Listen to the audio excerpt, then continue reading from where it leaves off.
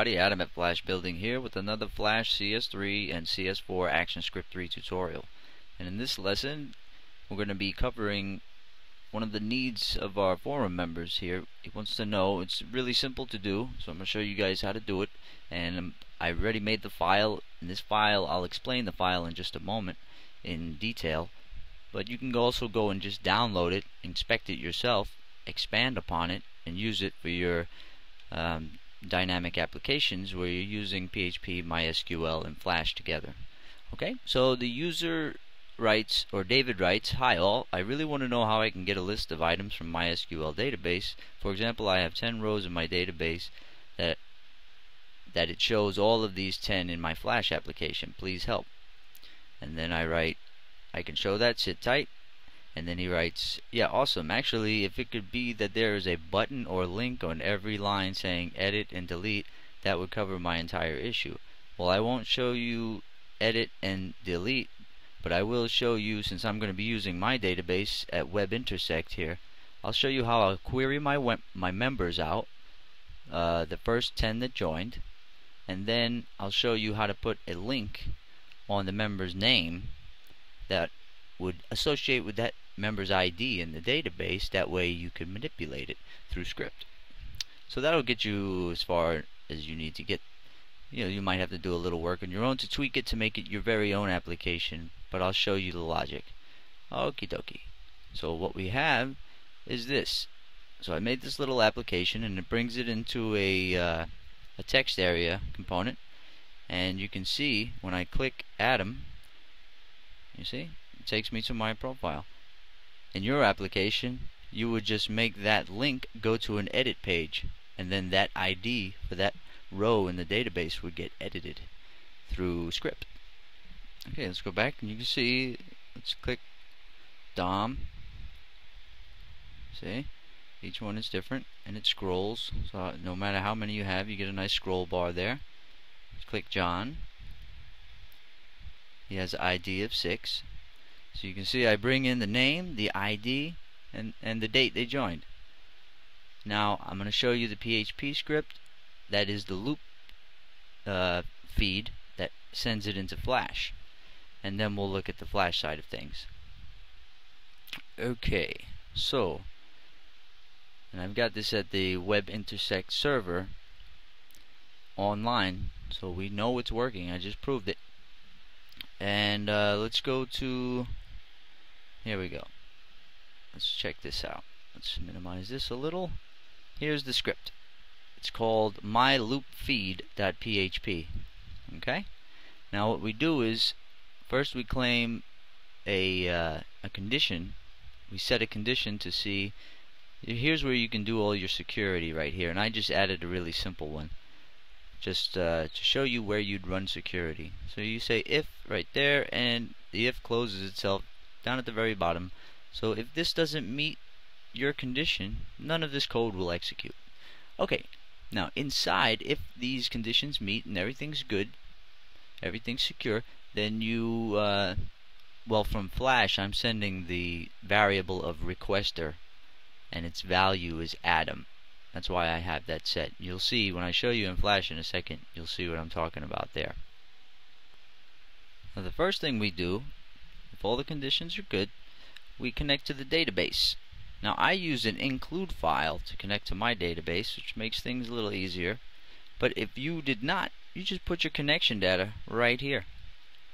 And if you don't know how to connect to a MySQL database, that's a whole different lesson that you should have taken before this one. So this is where you put your MySQL connection data.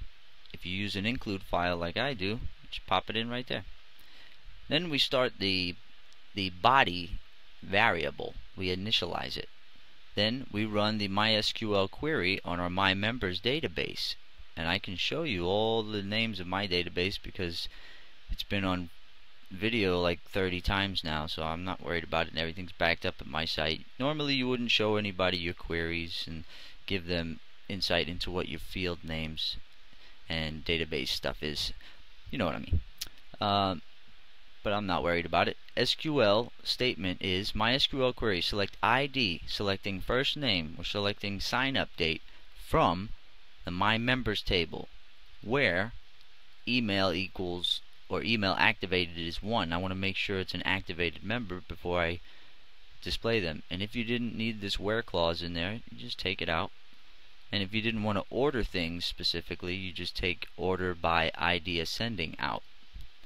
Now for the forum member, David's request, he doesn't really need a limit of 10 because he was asking to bring all 10 out and he only has 10. So he really wouldn't even need this limit 10. But let's say you had 100 items in there and you only wanted 10. Then you use limit 10 within the query as well. So this is just limiting to 10. This is ordering them by ascending by ID.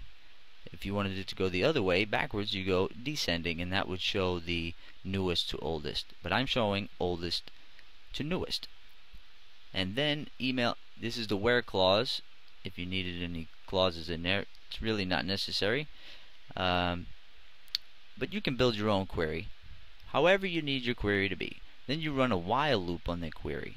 And inside of the while loop, that's when all the result sets come out, pouring out into your body variable.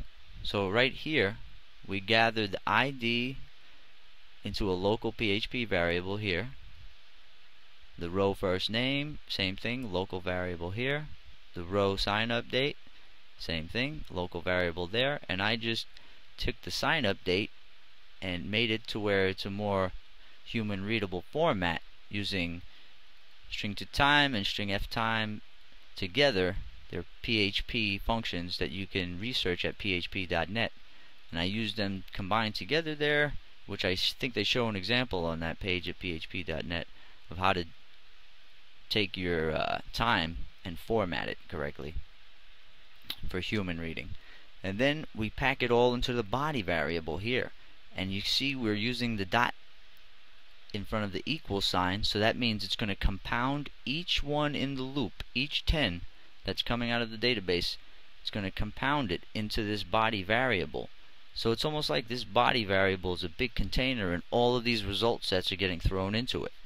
So then we can format it using HTML, because in Flash our text component is sitting there and it's set to render as HTML in the script. So we can use any kind of HTML tags we want, most of them anyway. And here's how I make the link. I just say profile.php and use a variable of the ID on the URL. So it's got URL encoded variables that it will recognize in Flash too. When they click it, it'll go to that member's page. And then target self. You can target blank if you want it to be a pop-up. And then there's the first name variable fed into the line. There's the ID variable fed into the line. And there's the sign up date fed into the line. And then I put 2 break tags just so they're not all jumbled up on top of each other.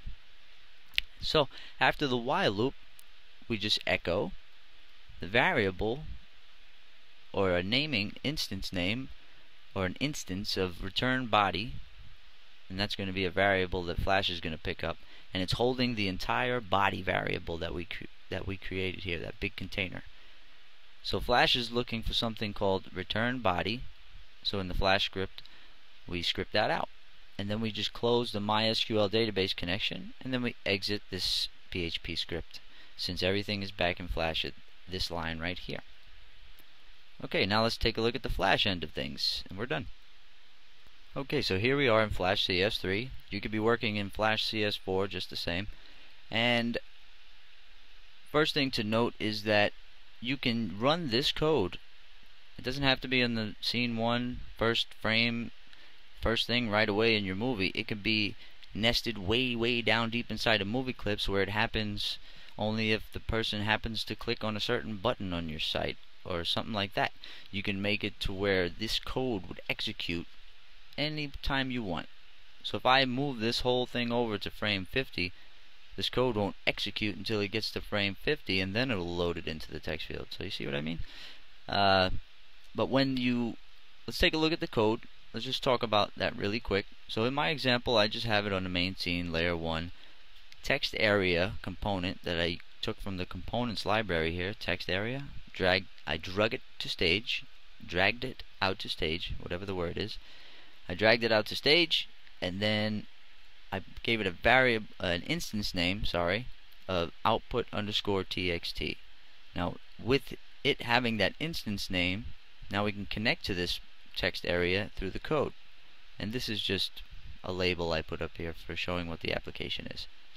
And that's all that's on stage. And now let's look at the script.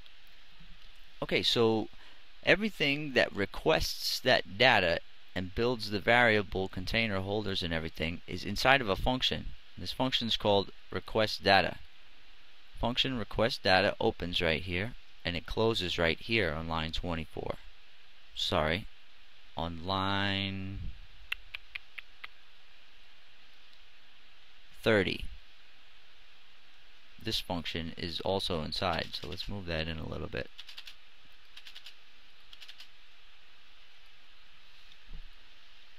There we go.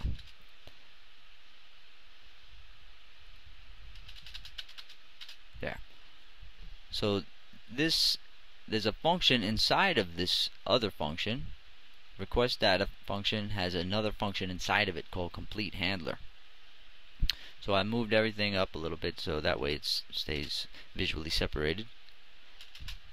And the request data function closes on line 30. So on line 31, there's simply, you call the function to run.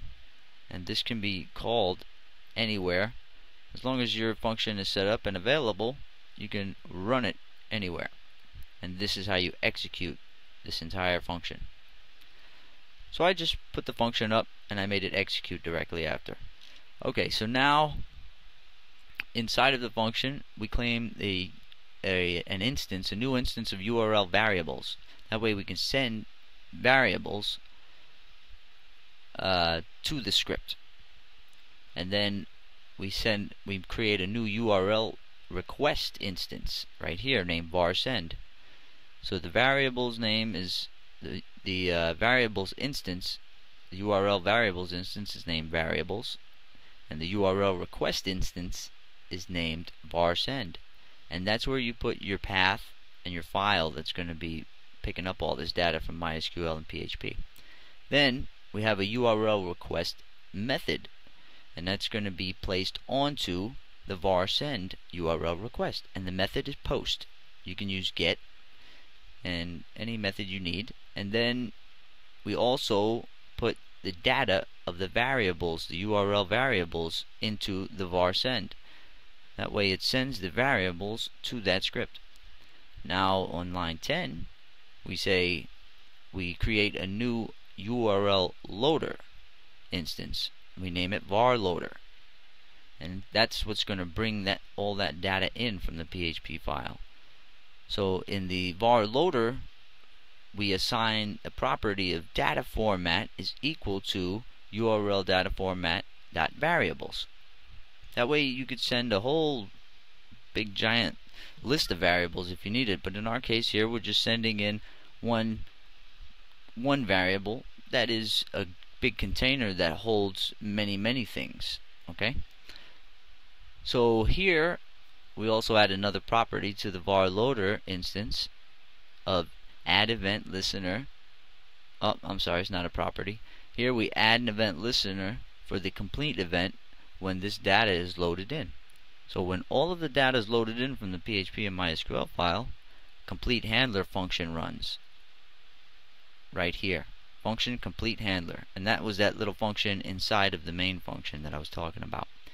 So function complete handler runs, and you can do an if and else statement here like I've done to say if the target data return body, remember in the PHP script, return body right here, return body equals body, all of that data. So in the Flash file you can say if return body equals nothing, if it's empty, just put in the output text no data coming through. Else we have a value in our return body, so we output in the text, which is set to HTML rendering, equals event.target.data return body.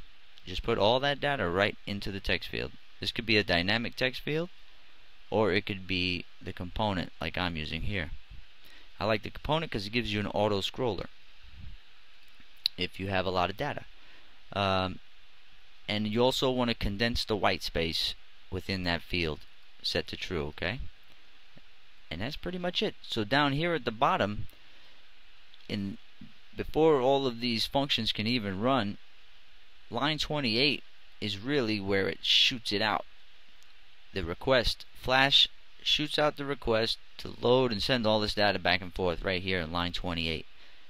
So the var loader gets the property or the method of load, and then you add var send variables and all that stuff to it. That's how that works. That's the best I can explain it. I'm sorry if it's not clear enough. And right before we did that, you can send multiple variables to that PHP file. See, variables.requester equals Adam. I could put another one in there. That's variables.poopoo equals smelly. And then in my PHP script, I can access it just like I'm accessing requester equals Adam. I could put poopoo if poopoo equals smelly. You know, whatever you want to do. But this is not the easiest thing to wrap your head around, and you have to have some programming knowledge before you want to tackle something like this, at least a little bit. But I think that's really the best explanation verbally that you'll get from anybody. Maybe somebody else can do it better on paper.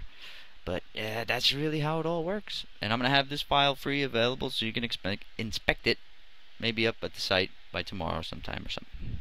Okay, we'll see you next lesson.